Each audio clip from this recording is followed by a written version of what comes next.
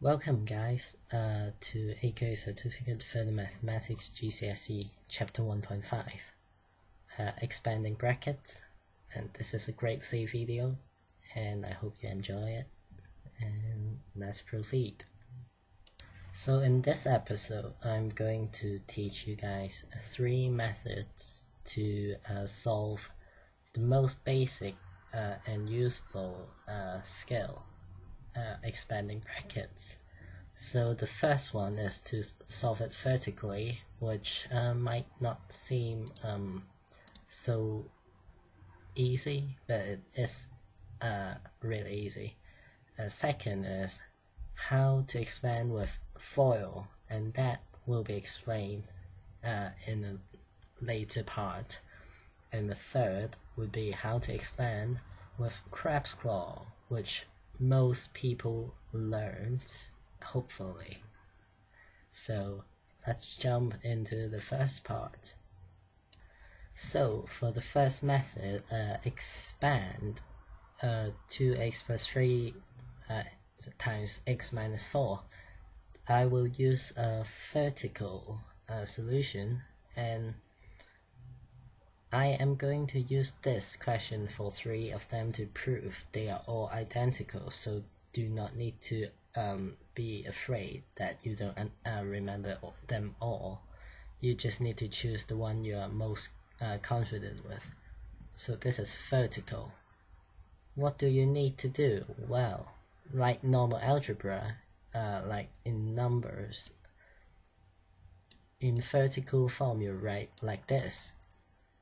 The first term in the first bracket, second term in the first bracket, first term in the second bracket, and the last term in the second bracket. So this makes a multiplied vertical tower thing. So what do you need to do? It's simple. It's just like normal calculations. For the first step, you leave this 0 and put use x to multiply out. So x times 3 is positive 3x, and x times 2x is 2x squared. Demonstrated right here. It's a quick tip is keep them in line so that you don't mix them up, which is really easy to make in exam. This mistake is really easy to make in exams. So now that we have got the first row, we need the second one. Minus 4 times positive 3, or negative 4 rather, gives you negative 12, and negative 4 times 2x will give you negative 8x. Oh, did I say a? Never mind. So that is, well, not in line, so yeah, there we go. So this looks normal and looks a bit, well, still a bit complicated. So what do you need to do is to draw a line through and add them up as normal multiplication does, and that would give you negative 12, negative 5x, and 2x squared.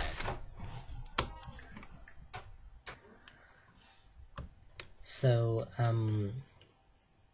I have got the answer here, and I'm going to make a copy of it just so I can put it back up in other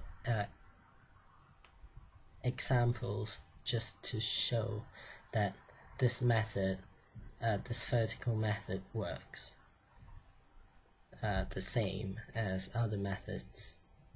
So this is question 7, not 7, second question, not 7th question. Expand 2x plus 3 x minus 4, and that is still the same as question 1. The reason is I want to prove that 3 methods are equal, and they will all get 2x squared minus 5x minus 12 as shown on part 1. So yeah, let's start by explaining foil. Foil is not the kitchen foil that you think it is. It's called the it's called the foil method, with the meaning of foil: first, outside, inside, and last. They are sequenced and they have to be added together in order to get the answer. So the first means first term, which is 2x and x. Outside, 2x and negative 4. Inside is 3 and x. Last is 3 minus 4. So, or negative 4. And that will correspond to this list. And if they multiply together, you'll get 2x squared minus 8x plus 3x and minus 12. What will, well, now you need to collect like terms where x goes together to negative 5x. And what do you get? You guessed it, 2x squared minus 5x minus 12. And that is the second proof. And this is called the foil proof. And if this is not good enough, I recommend you to go over to MinutePhysics, where they've got a video to talk about foil proof. And that is pretty much an animated proof of foil, which is a lot more interesting than this one. So I will link it in the description, and if not, you can just search MinutePhysics foil proof.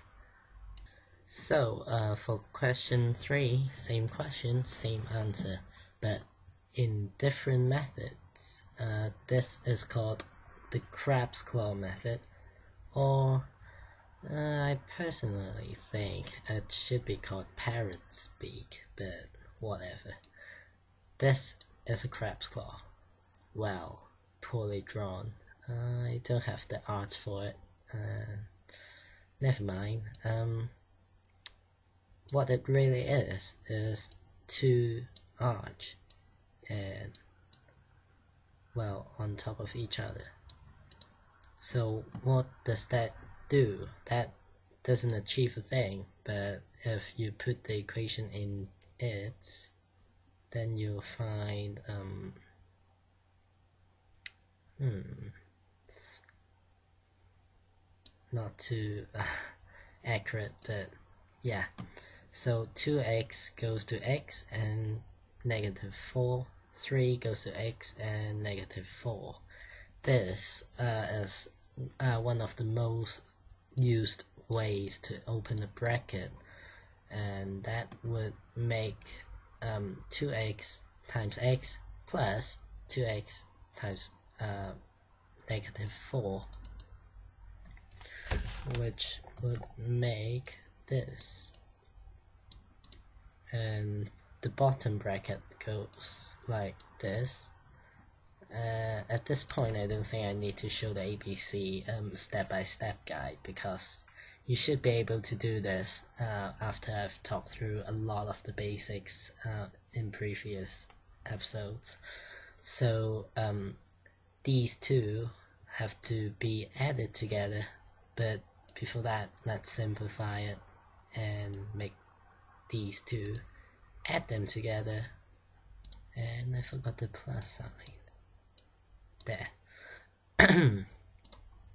So now we've got 2x squared minus 8x plus 3x minus 12, which is, you guessed it again, 2x squared minus 5x minus 12.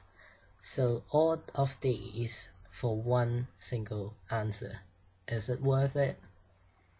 Well, depends on what you think and what you're doing. I personally recommend crab's claw because it is universal. What I mean by that is it can be used for three-term brackets. Bracket doesn't just contain two terms, they can contain up to whatever infinite number of terms. So in order to do those, FOIL wouldn't work because there will be infinite, well, not infinite, there will be too many combination of inside or outside. Never mind. There will be too many combination of inside, so that wouldn't be helpful. And first and last still works. Yeah, it's just inside, I think. And there are also those middle terms that doesn't mean anything in FOIL, so yeah, I do recommend that. And for vertical, it's a bit too messy, and it can get out of hand if you shifted half a number towards the left hand side. Then you'll be thinking, where does this belong to? Well, off that aside, this is crab's claw. So it's the tips again for this 1.5, I believe.